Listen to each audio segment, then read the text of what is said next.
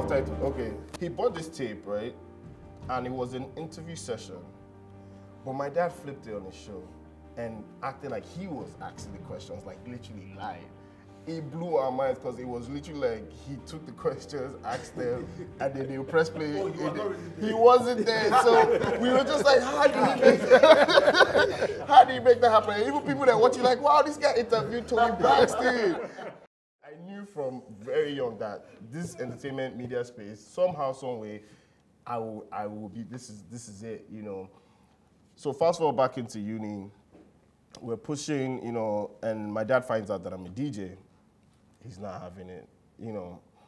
But then there was a point where he softened up because he came to visit in Boston. I had a gig at UMass Boston. There was no way I was missing this gig because it was my first gig at UMass Boston. And I've been trying to get this UMass Boston as a client. You know, like as a DJ, you had, back then in school, you had certain schools you wanted to DJ for. So UMass Amherst, UMass Boston, Wellesley College, you know, that. So for the first time, the ASA group, African Students Association group in UMass Boston decided, okay, let's give this OB guy a shot. My dad is in town that weekend. How am I going to have this gig? First of all, I had to hide my equipment every time my dad was coming in town. Hide it underneath the stairs in the basement so he doesn't see it all. If he's adventurous enough to start searching around, I send it to my friend's house to keep it there till he leaves, you know, kind of thing. So this time around, I couldn't fake it, so I had to come out clean. I was like, listen, I've been DJing, I have a gig today, I have to go for it, they've paid for it. And he sits me down to advise me. It was the reaction I didn't expect it. He was like, listen, this is why I'm telling you not to do this. You have to understand the business of it. Don't let anybody pimp you. Don't get played. If you say this is how much you're gonna collect, make sure you get that money. You know, like literally a crash course on the business aspect of it. And his fear is like, don't expose yourself too much. These are the things you're going to see. You know, women, alcohol, drugs, but know where you're from. You know where you're from, know your Christian background, all those things. Because like I was saying earlier, my struggle has always been with my faith and what I do as a DJ. Sometimes when people see me in church, they're shocked. I'm like, why are you shocked? Am I not a human being? Should I not believe in God because I'm a DJ, you know? But my dad literally breaks everything, and he said, make sure you've actually collected your check from this UMass place, you know, and I want to see the check. I think it was like $50. Like, I want to see the check, you know. So he explained to me the business part of it. And then on that trip before he left, he actually bought me a set of turntables. Oh, wow. You know, but then that story changed once he got back to Nigeria, because then that time he had transitioned from entertainment media to NNPC.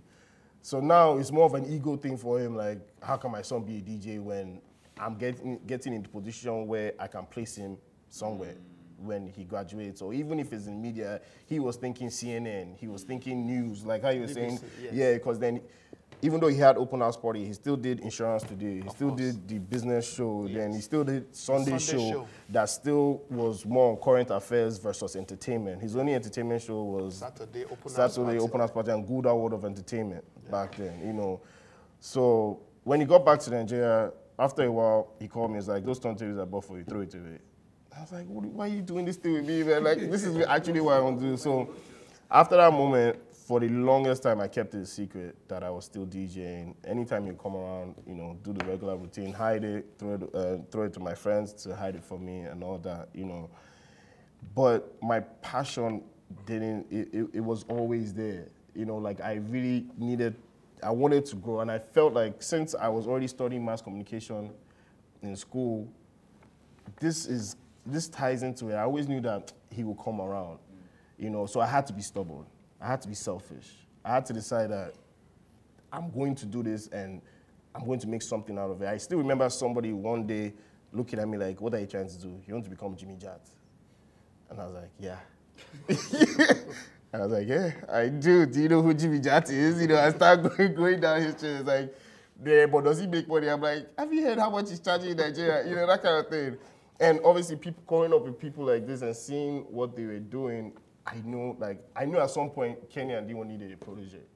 I'm like, I have to be in that position for one day Kenny to say, Obi, I need you. So there was even one point I went with them to the Grammys. I went with them to the Grammys just to just to see, just to watch them do their thing. Just I didn't even, not even just. You were part of the show too. Cool.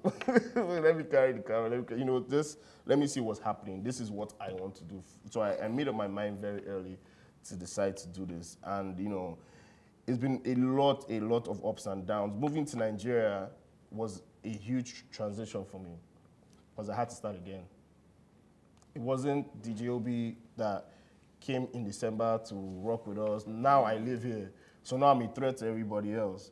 There's competition. Okay, you want to join us in this? No, it's not going to be that easy. I had to go. I had to leave Boston because when I left Boston, I had moved up the pay grade. I had finished doing college gigs. I was moving into the club scene. You know, I was even looking to start doing radio gigs in Boston, and then my dad passed. So that threw me back to the beginning. Let me not even say 20 steps. It threw me back to the beginning. But funny enough, I don't even know if Nito remembers this, but Nito was literally the only person from the younger music scene, entertainment scene, that reached out to me and came to my house and actually advised me, like, listen, this is going to pass, but just know what you want to do after it passes. Were you close to your dad? I was very close to my dad. Like, my dad was my mentor. Like, I looked up to him for everything. So even when he passed, I was like, I don't even know if I want to keep going with this DJ thing. Like, were you in Nigeria? Were you in the States when he passed? When he passed, I was in the States. I was driving to church, got to church. While I was driving to church, my girlfriend then I still remember, she looks at me and says, have you spoken to your dad? I was like, no, call him after church. Because we always did this Sunday phone call back home on Sundays. How's everybody doing? Go, you know, get ready for the week, school, blah, blah. So I was like, yeah, after church, on normal things, I'll call him. And she didn't ask that question based on if she heard anything. Nothing had happened at that point. It was just say, oh, when was the last time you spoke to your dad?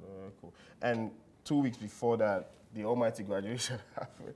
Because Kenny went through a struggle with us. I'm like, Obi's not trying to graduate. Obi doesn't want to graduate. Obi doesn't want to graduate. He needs to graduate. He needs to graduate. And 2 weeks before my dad passed, I actually graduated, walked the stage, and he was there.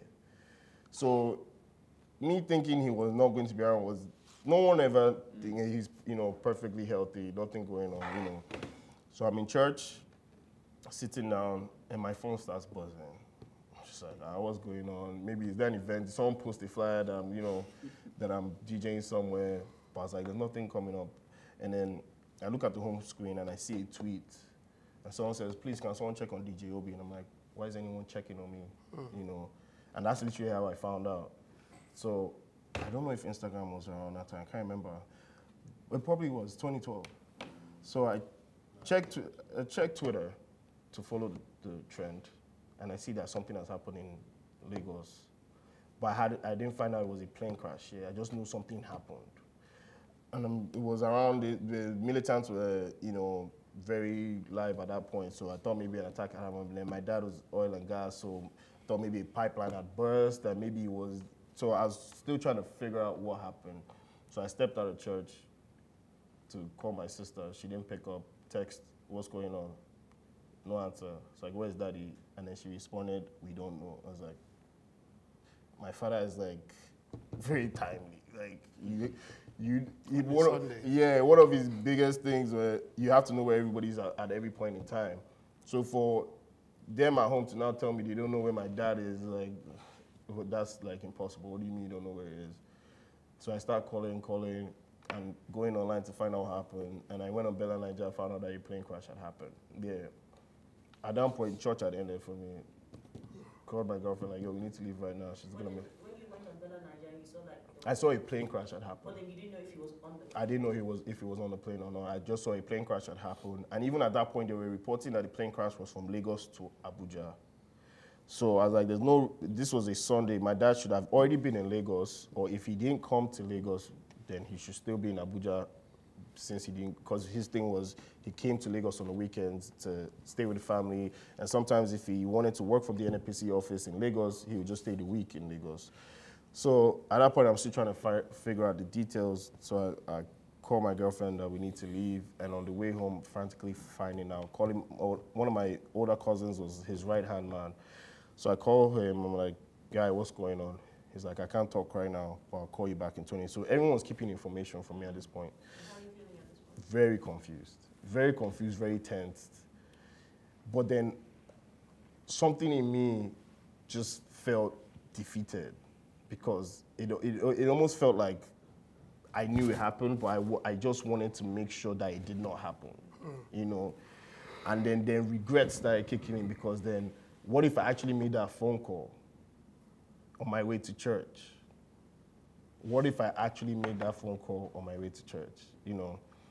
So I get home, go online on my computer this time because I need to see it in big screen on the iMac. I didn't want to check my phone. Check in, confirm that there's a plane crash from Abuja to Lagos, but I'm like, he still shouldn't be on the plane because his normal route is Lagos Friday, coming back to Abuja Sunday. Then they release the names. And obviously they start with the popular people on the flight. And he's like number 2. Like, the way I've never reacted like that in life. Like I stood up and tore my shirt. Like, no, it's not true. I keep calling his phone, just trying to get, and at this point his phone is still ringing.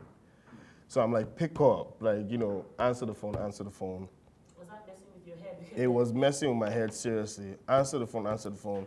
They're calling me from Lagos to say, calm down, we're still trying to sort it out. But I'm like, no, his phone is ringing, so wherever this thing happens, someone needs to rush there. He's probably just, like, maybe unconscious or something. So someone needs to rush there quickly to figure it out. You might still see him, and you might hear his phone ringing. His phone is ringing. Shortly after that, his phone stopped ringing. And it was just confusion from then on. But then I've never booked a flight ticket that quick. Booked the flight ticket, and all this time is confusion because I'm trying to get to Lagos. I stop in London, and they're talking about this long layover, and I look for the next flight to connect to Abuja from France. So I'm in London, go to France, trying to get to Abuja, get a call from home that no, I should come to Lagos. So I go back to London.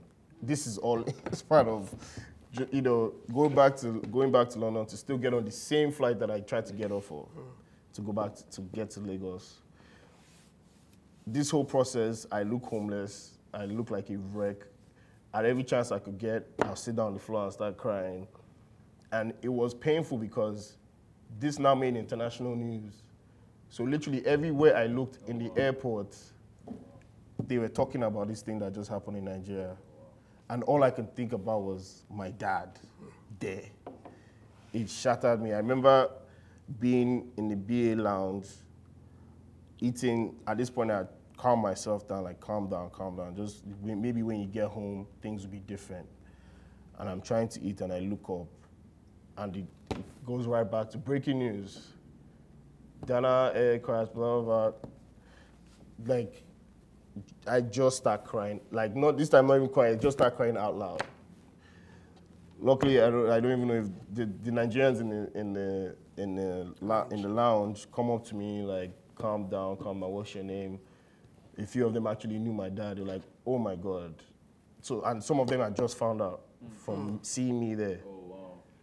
So it was just a ripple effect of emotions and tragedy. You know, it was crazy. Get to Lagos, I didn't want to pick up my luggage. I needed to leave the airport. My cousins are there to pick me up, you know. And when they came to pick me up, they actually confirmed to me that, you know, he was on the flight. They've sent some family to the crash site.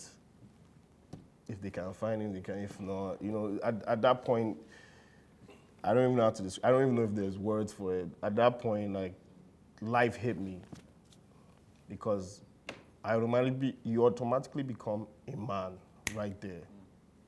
Like, life cannot slap you any harder than that.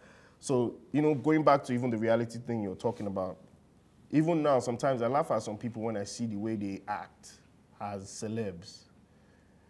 You know, me and Issa have this running joke where they never see life. No, because then sometimes it's like, guy, most of the things you're doing now, you're going to regret later, even though they feel like enjoyment now, you know, because real life hasn't hit you. Some people live like they're in control. And in that moment when my dad died, it was the first time I realized that, like, life was so fragile because this is my ultimate alpha male. Like, not, if you ask Kenny, if you see my dad, you see us, we were like ducklings, like, always around my father, always. You see my dad, you see his kids, like, NTA, AIT, Reaper, were always there. You know, so he was this guy that, and then my dad's faith was so strong. I always tell people that if my dad didn't do media, he was meant to be a pastor. Like, our family devotion was a full-on, like, 3-4 hours trying to pray. The only thing that was remaining was collect offering, you know, that kind of thing. You know, but it hit me so hard. Like, that was one point in my life that I really did not know what to do, because now I'm automatically the head of the family as the first son. Then DJing felt like, yeah, Obi, you're wasting your time. You are joking. Like, are you serious? What is that? You better start looking for how you can pull this whole thing together. You know, so many decisions fell on my lap in less than 24 hours. What kind of decisions? Funeral arrangements, where to bury him, how to reach out to. Do you have access to the body? Man, honestly, if this is the first time I'm gonna like, that was where I realized that healthcare in Nigeria is not even a word in a book, talk less of a chapter. Like, for them to identify the body, we had to do a DNA testing. That took forever. The Dana crash happened June 3rd. Some families still haven't buried their deceased. No joke. June 3rd, it happened June 3rd. We buried in September. And what we buried was the torso. I didn't want to see it, but that was what they found based on DNA testing that took forever. They had to send out to the labs in London. They had to split it between London, India, and America or something like that. So even to get feedback and then you go into the hospital and you can smell the dead bodies. Even if you're not seeing them, you can smell it. It's just like, wow. Like, then I now have to picture my dad, you know, his status and how he was. And I'm like, this is what it has come down to, you know. So it was a huge life lesson for me to be humble, to get closer to God, and like literally live for today. It's weird that you say to get closer to God, because you said your father was a man of faith, but were you upset with God at some point, or angry? At some point, yes, I was, because it didn't make any sense to me. I'm just like, this guy had, like, when I call my dad a pastor, and I'm not joking, like, if my dad sat down here, he would have probably converted all of us if our faith wasn't that strong. My dad was the kind of person that he would, you know, you introduce yourself, hi, my name is Bez, and the next question coming out of his mouth is, do you know Jesus? I'm not joking. In fact, it was to a fault, because at some point he only dealt with pastors, even as businessmen. Yeah. He did. He's there to confirm. At some point, he only dealt with pastors. If you were not a strong Christian, he didn't want to deal with you, because he didn't want you to taint his belief. He didn't want you to pull him into where he didn't want to be. Do you understand what I'm saying? So, and that was even one of his major problems with me being a DJ. It was now a thing of spiritual exposure. How are you exposing yourself? Or what are you exposing yourself to when you're in a nightclub or when you're in a party and people are grinding on each other and they're serving alcohol and people are drunk and, you know, like the spirit, my dad was very spiritual when it came to things like that, you know. So but then when I say getting closer to God, you understand that even in that moment, God was in control, which is messed up at the same time, because nothing happens without the permission of the Most High. There's no other way. Like, even during that moment, during that time was when I understood. A pastor had to explain it to me. Even for the devil to mess with you, he still needs to take permission from God. That's what Jimmy said. even for the devil to mess with you, he still has to go and take permission from God. And if God doesn't approve, he's wasting it. He's not going, he can't go through with it. He's still not going to disobey, honestly. So I had to understand that this was God's doing. And you cannot question it. And that's the truth. Like, there's no long story to it. This was God's doing, and you have to question it. What you now have to do is turn this into a blessing. And that's where reality kicks in. You know, so a lot of people go through tragedies like that, and they give up on life. Some people, I've met people today, and their success story stops when I lost my mom or when I lost my dad, because after that they didn't know what to do, you know. But then the grace, they didn't also understand God, to understand that you can go on your knees and pray and ask for grace and ask for favor and continue from where that person stopped to even be greater. Like when people were telling me, oh, you'll be greater than your dad. I'm like, do you know what my dad did? Do you know the things he knew? Like, my dad was so intelligent. Like, he can sit down here and talk about politics. Discuss anything. He can sit down here and talk about music and talk about music business and talk about, like, I remember one day I had a conversation with my dad about Dame Dash, and I'm like, how do you know about Dame Dash? Like, you know, and he would still be the same person. You sit down and talk about the Clintons or the Bush era or, you know, whatever it is. He was so intelligent. So to tell me, who was trying to become a DJ, that I would feel like I would be greater than this guy, I didn't see it happening. At that time. At that time, yeah. I'm saying at that time. The thing about, you know, like sometimes when we try and figure out God, you can't figure out God. You can't. You know, sometimes, you know, I've heard this before, you know, like when people lose loved ones or what have you, there was a place somebody said, well, maybe that person was in a state of grace. You know, for us Catholics, you know, that's a big thing when you're in a state of grace, you're absent of sin. You know, so what if the case is that the reason that person died at that particular moment was, or that it happened, was that because the person is in a state of grace, so they are going to heaven, you know. But even that in itself is not a befitting explanation as to why we lose loved ones or what have you. But I mean, your dad left you. Some people died with their parents. Yeah. So There was a family. There was a whole family that died on the same. That died on the same aircraft. There's like this. What's the other crash? The Sosoliso. Yeah. Yeah, like there's some people, they lost their wife and their 3 children. You know. Question: what was the official position as to why that happened? What, the crash? Yeah. Till tomorrow they've never said. They just like, I've heard different stories. But they will never. I've heard engine failure, and the Nigerian pilot did not want to fly, so they found the Lebanese guy or something like that, or Indian pilot that was willing to take the risk.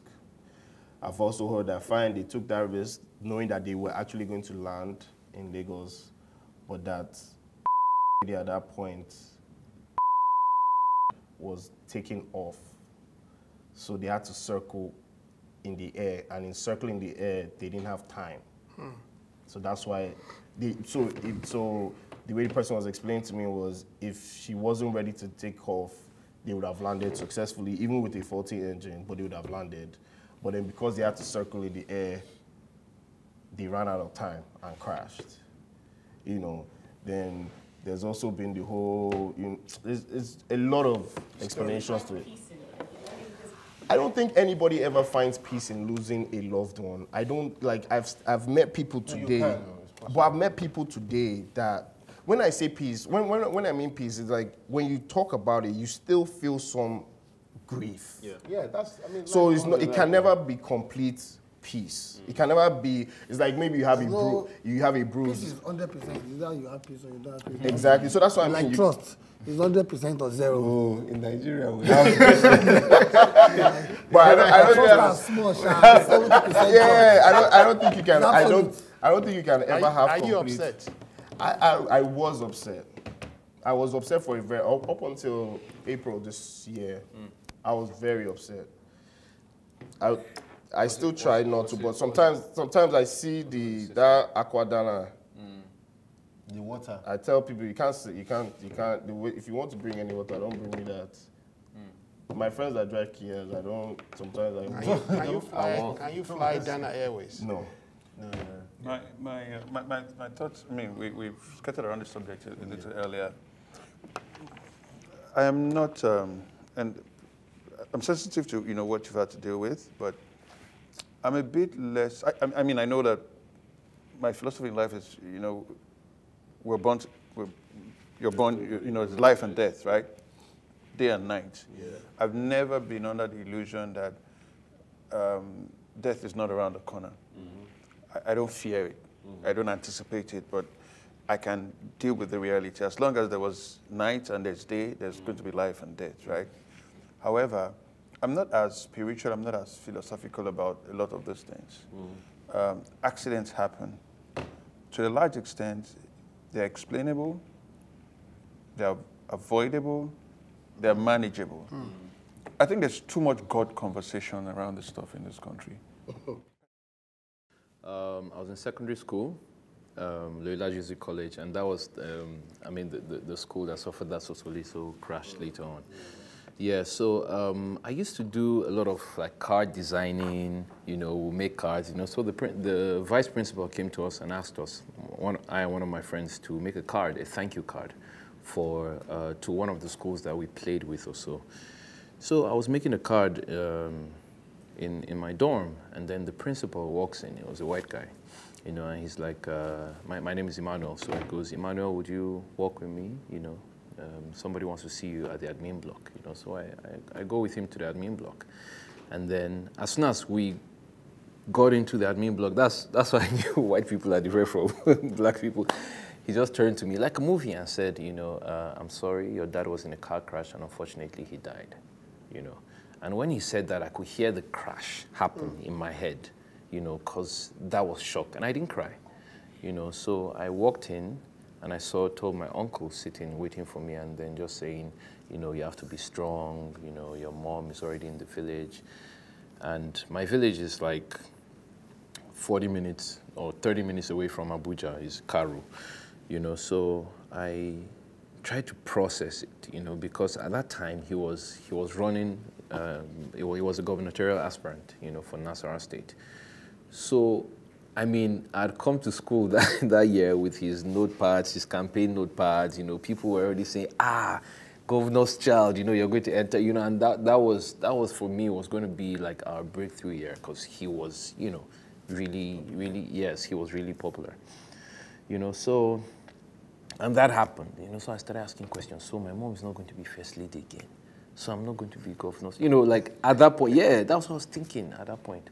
And then later on, I started thinking, oh, wow, this man is really gone. What happens to me in school?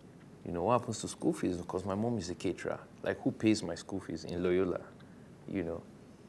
And then my cousins walk in and start crying. That's where I burst into tears, and we take a drive, to Karu, and I see my mom, people are surrounding her, people are screaming, crying, and it was just a surreal experience. This guy just came to visit me like a while ago, and actually yesterday was, yesterday was 20 years since he passed away, on the 7th, and it was just like three days before my birthday. So my mom had actually come from Jos, she had baked my cake, she went to Kefi, was waiting for him to come because he had apparently gone to Niger State, and she was waiting for him to come, and he never came back home. So it was very, very difficult, What was the change?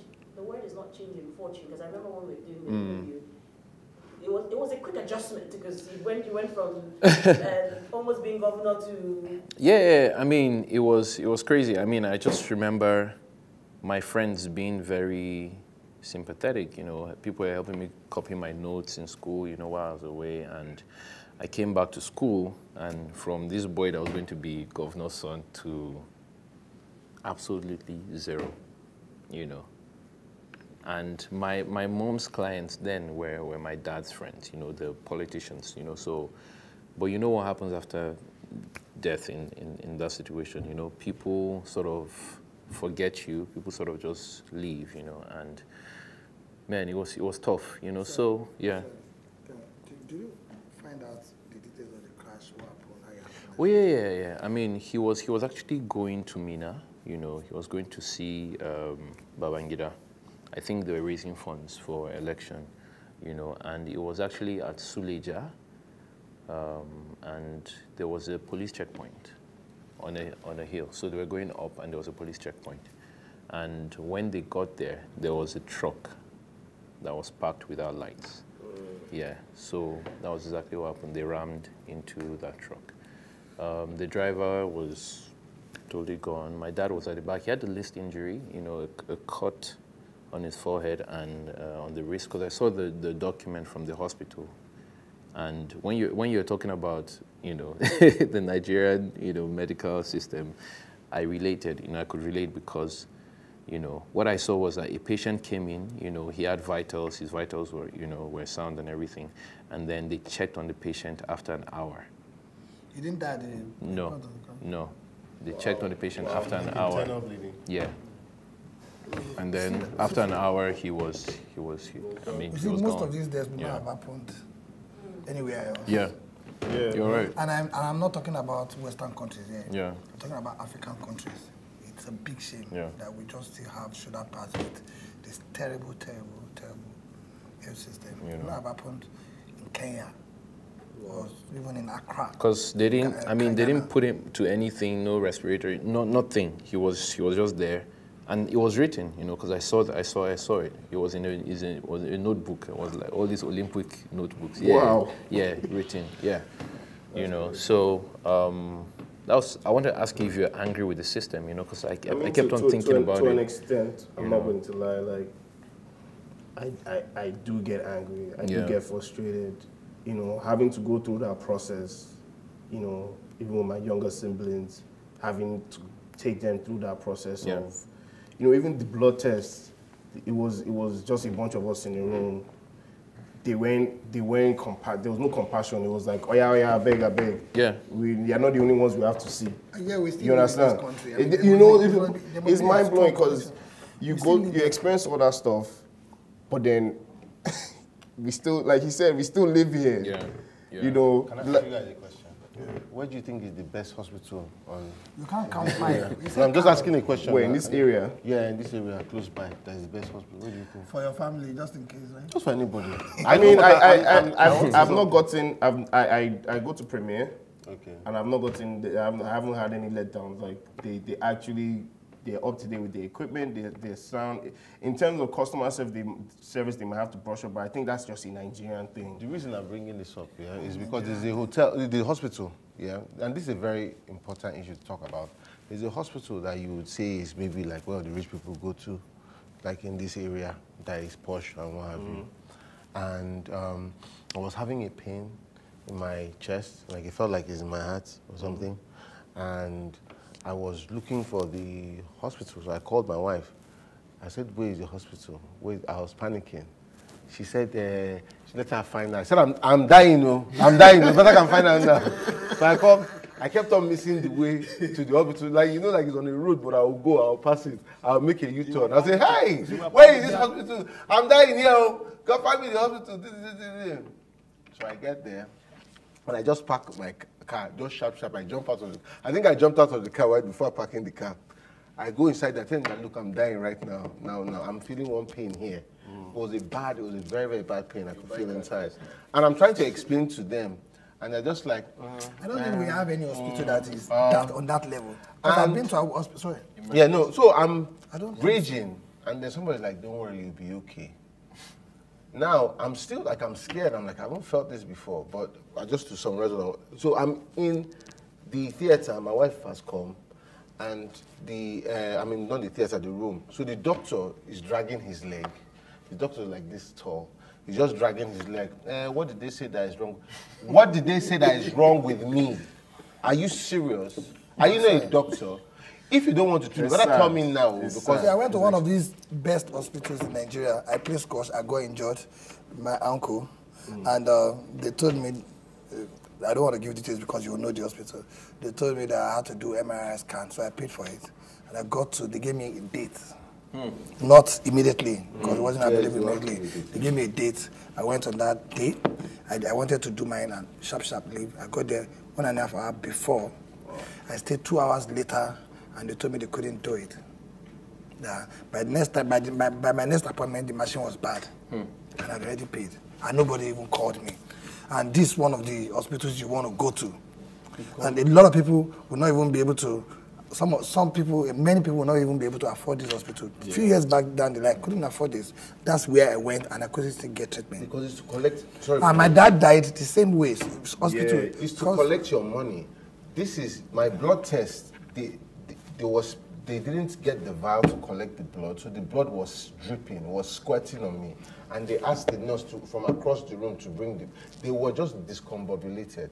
My blood test was supposed to come out in an hour. It came out, this was around 6, came out around midnight. Yes? You know what they were doing? They were trying to get me scared because they wanted me to stay in the hospital. I told them that I have 2 small kids and I'm not staying here. And I'm going home. They said that, in fact, what I think you have is, they started calling big language. So as they call it, my wife will Google it. Then the guy said something. He said, this thing is heart attack. Oh. He said, yeah, but you know, it's this thing that I can only see the cardiologist if I sleep overnight. I said, look, if anything is going to happen, but me, I'm going home tonight. And you know what I found out? Everything was just a lie. You know what I had? I had heartburn. Are you serious? I saw this cardiologist. Cardiologist asked me, Nito, what did you eat? I said, I ate pepper chicken. He said, after pepper chicken, what did you eat? I said, pepper gizzard. He said, after that, I said, I drank 1 star. I said, fuck, you know what? I know what happened. He said, I think maybe you just... But it was heartburn. Meanwhile, the hospital, they were wasting my time.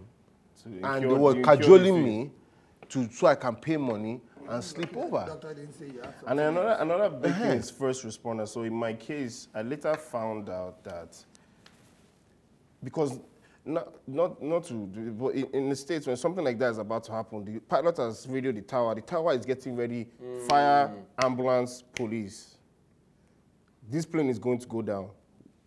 So get to the area. None of that happened because the plane crashed, but the fire didn't start till later. Most of the passengers died from the fire. Yeah. If first responders had gotten there quick enough, some people would have survived. Yeah. Even if you survived without a leg or you know, I think, and I must be really honest here, my office got burnt, my studio got burnt 2 days ago. And I've lost the building, the 2 buildings, I've lost the buildings. Did you have it insured? Yeah. I lost the studio. Everything went down. And they called... Everything? I mean, it was a studio, a functioning studio. You had lots of equipment. Up-to-date equipment. And I can say that, you know, with every sense of pride. We invested a lot to put in equipment. You know, it went down. And we called... I couldn't do anything. I saw the fire like this, and I was like, extinguish. I couldn't do anything. My guys came, and they responded well. And when some, you know, as ladies or girls we do, some were running around crying. I said, hey, don't panic. Nobody should go there. Because there was smoke already and everybody was panicking and some people were crying. And don't save those. Like, you can't save some equipment and just end up in fire. Just stay here. And that's what I did. And, you know, it was serious pandemonium on my street, everybody and all that. And they called the fire service. They got there, I think in record time, like 30, 40 minutes. The fire went off after like 15, 20 minutes. And I thought that was record time here. 10 years ago, their numbers will not go through. Or they will say they don't have water. Or they will say, okay, everything is set, but we're waiting for someone to give us, go ahead. Go ahead, while the entire building would burn. So it's very slow. But, man, I think I actually even really need to go there to say thank you, because by now, our office would have been outside. Let me ask you a question, Ayo, and I need to come back to this, but let me ask you a question, Ayo. You said people were crying, people wanted to go in to save equipment, and you were the one going, leave. Life is much better than, you know. Yeah, sure. Now, you've gotten to a point, you've gotten to a certain level of success and things like that. But then I think this is also another thing people fail to understand, that no matter how high they oh, Mr. Morigwe, oh, Kenny, you still have obstacles even on that level of success. Now, but then, do you think the way you started, all those disappointments that you had, are the things that help sustain your faith that is going to be better? You know, no matter what it is. This is, for another person, that's the end of the day, like, my life is already over.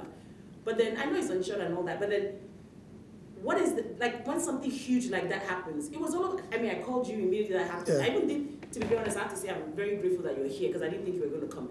As I was talking to him, I said, oh my God, I'm so sorry. I swear to you, I was just going, I'm so sorry, I understand. So no, but I'll see you on Wednesday. I was just like I'm already committed, I'm going to see you on Wednesday. It's a professional. Yeah, that's, and then even yesterday says, so I'll see you, I'll see you tomorrow. Even when I change the time, I'll see you tomorrow. So I have to say I'm extremely grateful. But then it goes back again to what I was saying.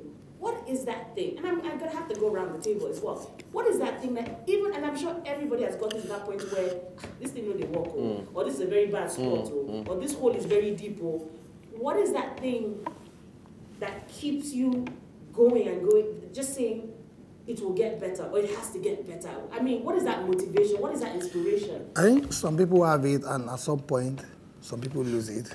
You have to be in it. You have to believe that this thing, you know, there's a journey. It's a journey, rather. When I started this whole thing, when I came in here to start Lagos, I bought a nylon bag, not a big bag, nylon bag here. So when I occupied my first office, you know, and I met the landlord, he told me he asked me whether I wanted to play football here. Then I got the first building, I got the second building, and we have extension here and there. And for us, we still have, you have to believe in yourself and see the big picture. If you asked me 10 years ago if we were going to be here, I would say no. But what we have done over the years is that we set a standard, we set a goal. Once we get there, before we get there, we already know that, okay, we are close. Then the next one, then the next one, then the next one. So like, when people tell me, you've arrived, really? I don't think I have. I don't think I ever will. Because if you wanted to build 2-story buildings and you have one, maybe you are close. But if you plan to build an estate, 50 flats, and you're on 5, and someone is telling you you've arrived, it'll be like I have a long way to go. Yeah. So at every point of success, we design something else that is big and it's bigger. And when people say, and I hate people, some people say this, I don't like it. Like, and I think it's about our exposure and orientation. That look, you better take everything now. You don't know what's going to happen tomorrow. Now, I know that a lot of people are scared to invest in their business or profession or what they believe in, because they think it will just go away. So once they make money, they go and buy a house somewhere, then the business starts suffering. Yeah. If people continue to invest, continue to learn more, train train your people. It's been a while that we did fire drill. You know, we do all these things, but my guys acted like we had one a day before the incident. So it has to be you and how well you, because you train your people. I listen to a lot of successful people. There was one interview of Mark Zuckerberg I was listening to. If you had to get his attention, these key guys interviews them. It's about people around you, because you cannot do the job. You can't have the vision and drive the vision alone. You need soldiers, you need generals who will drive with you. When you're not there, that's why I'm able to come here. Because my small office and everything, I don't sign all checks. I don't sign all checks. I don't sign all checks. I don't do all approvals. This lady does approval. She does approval. And they pay money without me knowing. I meet people at my office and I ask them what they're doing, and they say, I'm your new so and so. They know the people they can employ. But when it comes to the guys, then I'll be the one to employ the generals. Then you can do the other ones. Once you have the right orientation, you know what you're doing, you know what we do here, then you know how, like marking scheme. Then they have the blueprint to employ the other guys. Wow. I also have a place that our wisdom wall, now, that you had to, even if you passed an interview, you have to go there to understand what drives us as a company to be able to now resume properly, to sit down there, to call yourself an employee. So it depends on what vision and what you carry. When my guys will tell you, they sent a message the next morning and I was moved. That guys, no program must fail. I wasn't the one that sent the message. No program must fail. We all have to improvise. We work here. There's this, whatever saying here. We work here. I'm trying to change that now, but they refuse to listen. Now, look, it's not about work. It's not about activities. It's about progress. It's about being the solution factory. It's not about working. Because some people just want to work. We work here, and they don't achieve much. But there's orientation that, look, guys, shoot where, everywhere shootable. No program must fail. And the all trending set, everything got burned down. But we shot trending. We did all the interviews and everything. They put a chair here, whatever. This looks like it. This one, they improvise without telling them what to do. So I'm very happy with that. So investing in, time and the people. I'll be very honest with you. The whole game started with Ray Power. Ray Power, somebody said it earlier, I think it was Efe that said it, that it came around when there was no private radio. Government-owned radio, TV and radio stations, they were out there, but they were not really touching people. Like I said, I will keep on saying it. I went to school in Los Angeles. I'm very proud to have graduated from America. And again, I'm also very proud to have been invited to come back home when there was nothing. I came when everything was zero. And when we first came, we came with all American music. I would like to give props to High Chief Ale Godopesi, and again with NBC, National Broadcasting Commission. They said we should play Nigerian music. We were busy playing all American music. Tupac, Notorious B.I.G., P. Diddy. We were promoting all those songs. That's why you say you love the Lost Boys. But Dr. Dokpesi said, all these people you are playing, are they your cousins? Are they your brothers? Can you call any of them? I said, man, we came from LA. We have to showcase Los Angeles. I beg, play Nigerian music. I said, they don't have records. I remember Sony Music then, they released a record, Lieutenant Shotgun. Yeah. They don't have CD for it. It was on a vinyl. And Dr. Dokpesi, the first... Baby Jowo. Yeah, Baby Jowo, thank you. The first Nigerian to ever bought a CD recorder. A CD recorder. He said, okay, what does it? I said, they need to put the record on a CD so that we can play. We can't be playing record. He said, okay, you know what? We will buy the CD recorder. He bought the CD recorder. We transferred the record from vinyl into a CD, and we started playing it. And everybody fell in love with it. Very big. We promoted the song, not today that a big shout out to DJs. So I like to say this for you. Kenny could sell any song at that time. So Love Me Jeje to the whole country and outside of the country. Sold, tell me, Baby Jowo to us. That guy from Benin Republic, we didn't hear what the guy said. Sold the guy to us. And the guy became a bigger star in Nigeria than in his country. They had the skills. I think it was a combination of a lot of stuff. First and foremost, Ray Power versus the other guys. Basically, it was like HD technology versus, you know those kind of TV, those kind of cupboard TVs, right? So in terms of content, sound quality and all of that, now they brought certain elements to the game. However, because of everybody was basically tuned up to Ray Power. It was the new thing. It was, and luckily for us, as what was different from Ray Power than all the others? First and foremost, as I say, it was a privately owned radio station. 24-hour broadcast. That is a killer. Yeah. 24-hour broadcast. Because they say it could never be done. Yeah. They say, why are you wasting diesel? And we were never even on NEPA. Then you had guys, because that could have happened, and the people who had the responsibility of delivering it could have a different slant. That's it. We had people who understood the power of entertainment, who knew the place of entertainment. Because it was a perception thing. And I must say, there was a music industry before that period, right? There was a vibrant, solid music industry. It collapsed, right? If you go back to the Tabansi, Majek Fashek, you're days, right? Yeah. Because we spoke about that. There was a time where music was huge, and then it was huge. And then it was the dark age. Yes. So the dark now, Ray Power came, Keke D1. It was, like you say, it was opportunity. It was a mixture of everything. It just everything just like Voltron. The different beats just came together and they clicked, at right? the right time. At the right time. NBC's position, even the Chief Dr. C. Imagine if he had a different mentality as to what the station was supposed to do.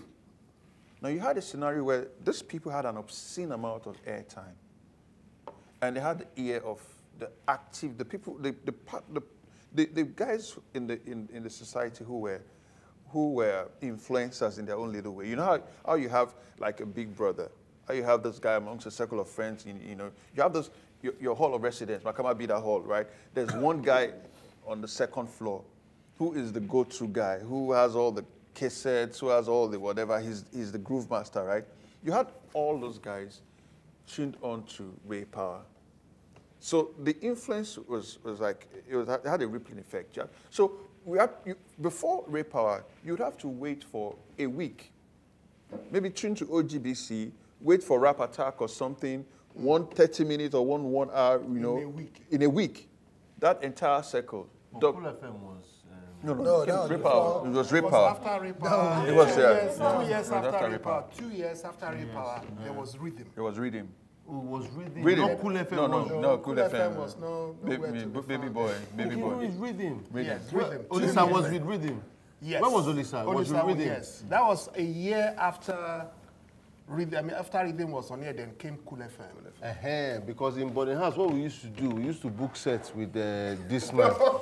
But the house there. So you book sets with this man with radio. I'm not the man. You understand? You're not but you look young. So by the time you listen to Rhythm, you listen to Ray Power. You understand? So that's what we used to listen to radio at night. You know what you said? I used to listen. I used to record off air RN2 with the likes of J.J., Manny Onumono, John Momo, all those big names now. I used to record them, and whenever their shows are not on, I play the cassette. I listen to the style, listen what they're doing, and just marvel. So that was what was happening. You had to wait a whole week. Right? Tune into Radio River Stress FM Stereo if you're Port Harcourt Axis, or OGBC or RN2 to just catch 1 hour, a 1 hour hip hop or R&B or whatever show a week. Once Ray Power broke, we had, that punch, stop and start, right, with your cassette. You had music, excellent music. You had people who had the vibe, who could even talk about the artists, the musicians, and all that information. Because we grew up in LA, and all those record labels, they're on Sunset Drive, where we can walk into, where we can open door, where we can talk to them. We had the mind, we knew exactly what was going on, and there was no manager between me and the CEO. So, and the CEO gave a free hand. Say, do whatever you want. Compared to if you go to a public housing, somebody of my age, I will have many bosses.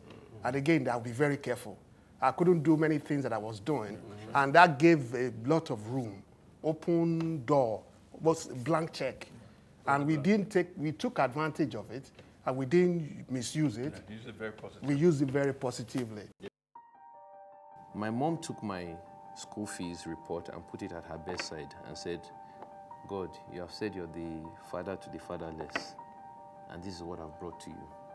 This is this boy's school fees, 180,000. There's no way I'm seeing that money for a cake.